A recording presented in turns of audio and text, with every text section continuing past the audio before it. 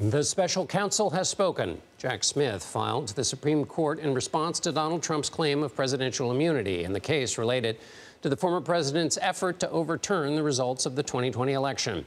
Robert Legare joins me now from Washington. So, Robert, this is all very new at the moment, but walk us through the importance of the filings and any key parts of Smith's argument.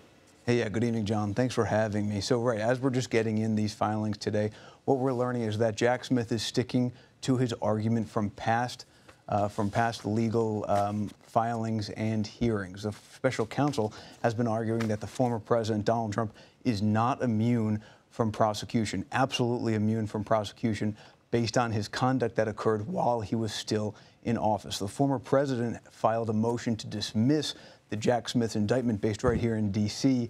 last year to dismiss the case on grounds of presidential immunity, arguing that because the alleged conduct that amounts to efforts to prevent the certification of the Electoral College on January 6th, they basically allege that he is immune from that because it occurred while he was president.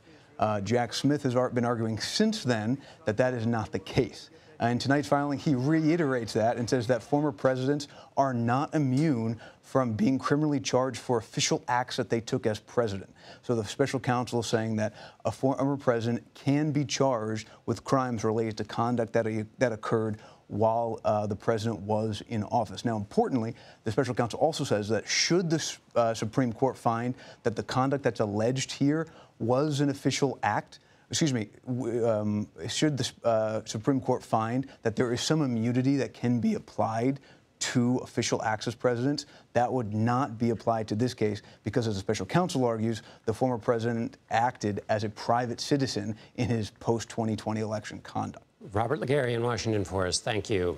Thank you.